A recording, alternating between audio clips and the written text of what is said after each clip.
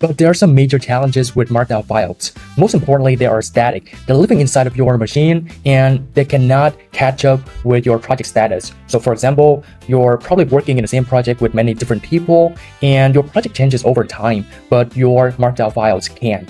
So you have to update your files very manually. And as I said earlier, your coding agents tend to create a bunch of Markdown files in your project. And it can be really overwhelming when your project grows. So as you can see that when I code with my agents, it generates a bunch of trash Markdown files. So I have to be the one to clean this all up, which is, again, very manually. Another thing that you have to be looking for is that coding agents, most of the time, they have their own memory files, which are, again, Markdown files. And these files are preloaded into your context window. So for example, with Cloud Code, we have cloud.md. For now, the memory files only take up over 2K tokens, which is okay, in my opinion. But as I said earlier, when you have many projects or your projects grow over time, it can be really expensive to your context window.